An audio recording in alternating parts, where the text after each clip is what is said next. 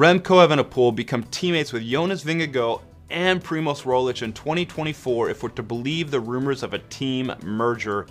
Dutch outlet Wielerflits reports that Jumbo-Visma is in talks to merge with Soudal Quickstep for the upcoming cycling season. The news surfaced over the weekend, just 1 week after Sepp Kuss won the Volta a España for Jumbo-Visma. In this merger, the team would become Soudal-Visma or Visma-Soudal. In this scenario, the Dutch team of Richard Plug would be able to continue to run the team at a top level to be able to compete with the super teams Ineos Grenadiers and UAE Team Emirates. With the gears turning and the potential changes, we're set for a dramatic 2024 cycling season.